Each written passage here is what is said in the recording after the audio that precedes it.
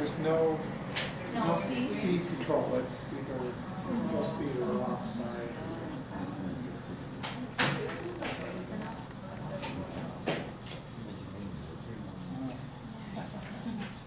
Even theists, they must have collided with the Earth with such a force that it pushed the moon out, and it came out of the Pacific Ocean, because we know the moon fits perfectly into the Pacific Ocean basin. Wow, this is fascinating. But we can't find theists anywhere on the Earth or on the moon.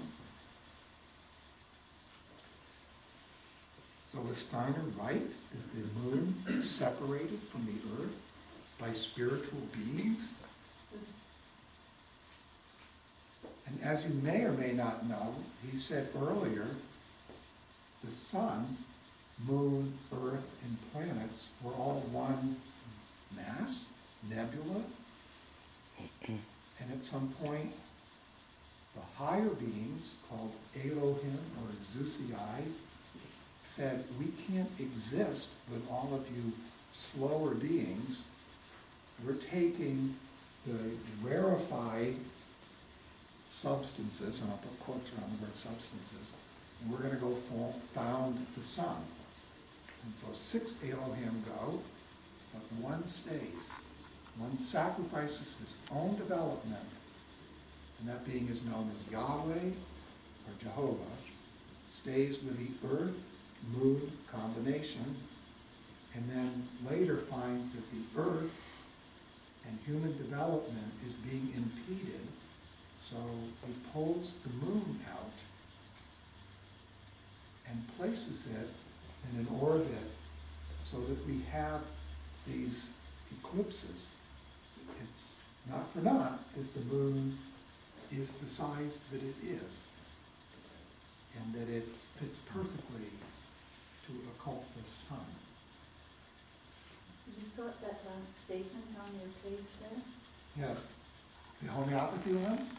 Yes, but there are now many of these presentations and rocks are now unaccounted for. Yes. Isn't that fascinating? We don't know what's happened to as much as 30% of these rocks.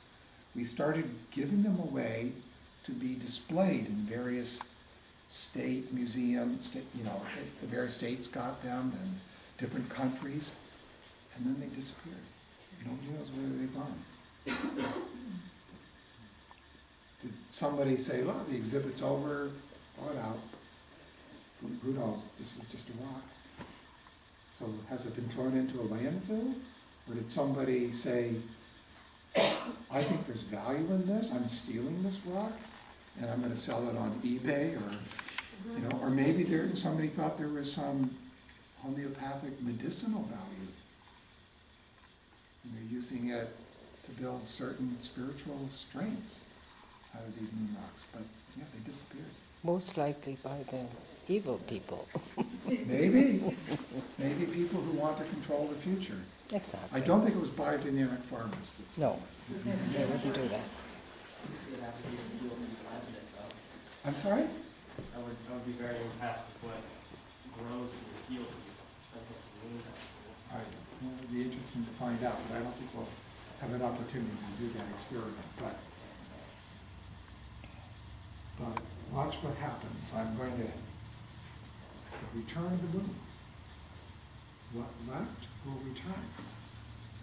We talk about a big bang in astrophysics, and we say so many billions of years in the future, it'll all collapse again. Same thing in the solar system. Everything will start collapsing, and then we'll have this massive supernova, and then we'll get heavier metals in the next one, as astrophysicists would say. But they say the moon will return, but it's way, way out there. Steiner system. It's not way, way out there. We'll talk about that. So back to this diagram, we talked about this metallicity last night and how it's used to describe each one of these ending in a supernova.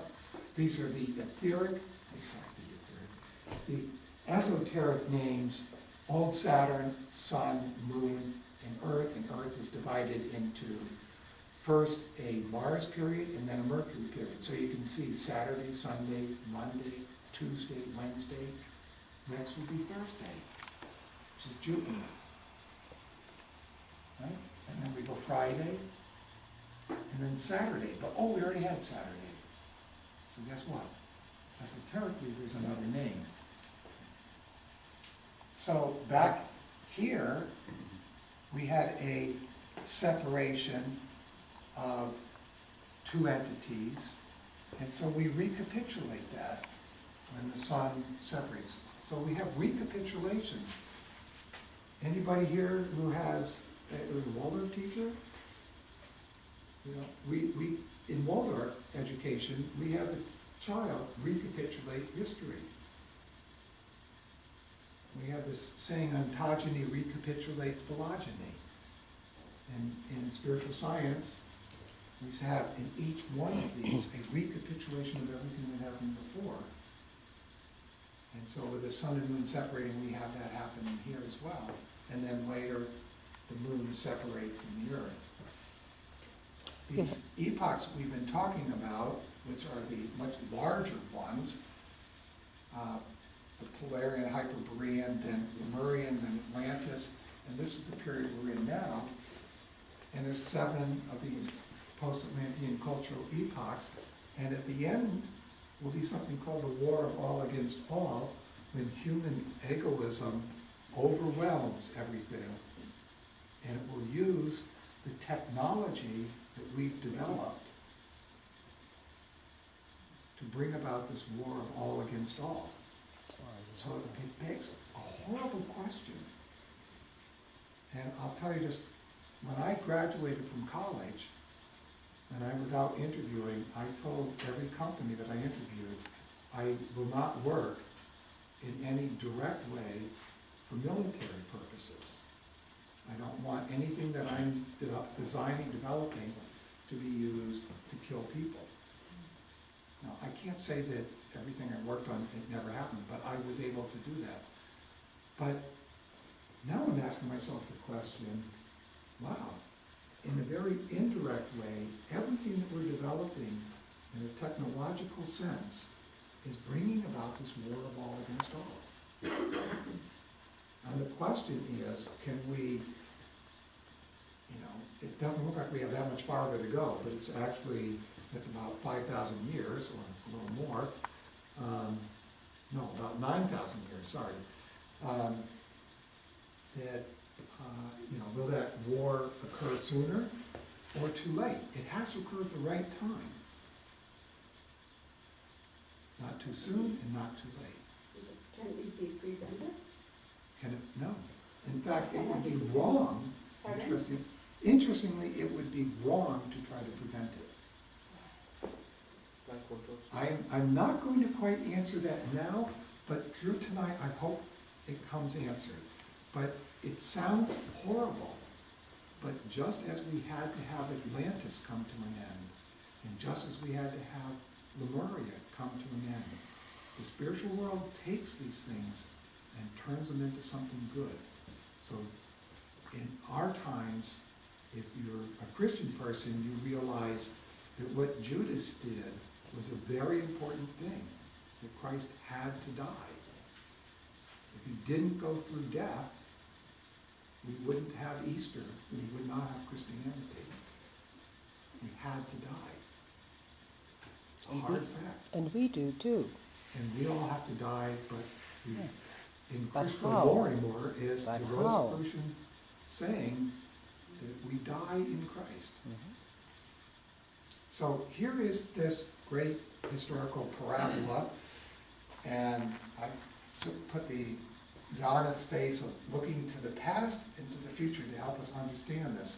The things that occur here and here and here have their resolution here. So we kind of undo what we did going in, and so they recapitulate in a reverse order on the way out, so to speak. And so I showed this picture last night. We went through an age in which we experienced spiritual beings intimately, and that got more and more remote from us until we didn't experience them at all. except very few people in the ancient mysteries were able to retain that were developed back in this time frame. And Moses was in this period of time, Abraham back here, and we have the incarnation of Lucifer back in this time, and so to balance that, we will have this incarnation of Ahriman. And I also pointed out this last time that the Eastern path was this focused preparation for the coming of Lucifer, and it's very much a path that deals with this overcoming of that knowledge. It's very much a path that is concerned with truth and finding that inner truth. In this path, which I'm calling the Western path, it's a different fate. It's a fate to deal with Ahriman. And you'll see later that Ahriman's incarnation is expected in America. And imminently. Big surprise for some of you, I'm sure. And so for the rest of human evolution during the Pakas, the post-Atlantean cultural ages, we will be dealing, in a sense, with Ahriman. Most intensely in the next 300 years. So Ahriman is preparing human beings and bodies, just as we all prepare our bodies when we're incarnating. He's preparing a body that can handle him.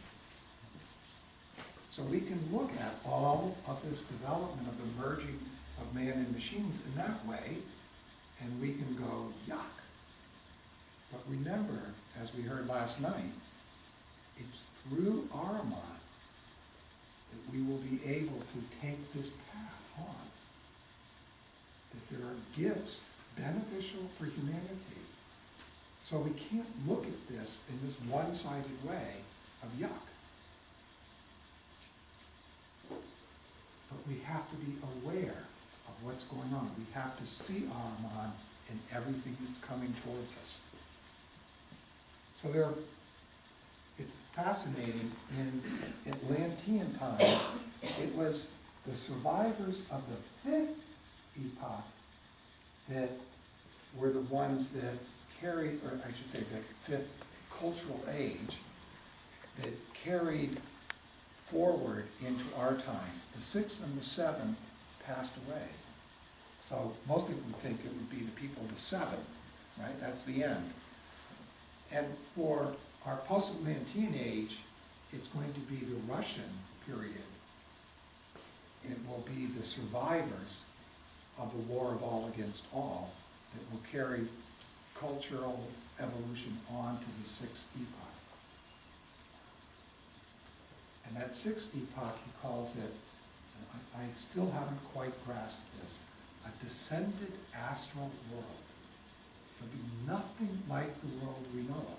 So this is still Earth evolution. We're not talking about Jupiter yet. But the 6th epoch, about 9,000 years from now, will be a descended astral world. And that is beginning now. And then after that, we will have a descended Devachan, or a heavenly world, in the last of the epochs, where it will be impossible to hide your moral motivations for things. So this little time wheel clock here shows the last of Lemuria, then the 7 epochs, or cultural ages, sorry, I make the mistake all the time too. The 7 cultural ages of Atlantis. And now we're going to enter the post-Atlantean period. And you can see the 5th one lines up over the last Lemurian. And he says, when we get to these future ages, women will be becoming increasingly infertile. And it's already begun. And we see it in all the help we're trying to give women with in vitro fertilization. I don't know if you know about 3-parent babies that are being done. Mm-hmm. And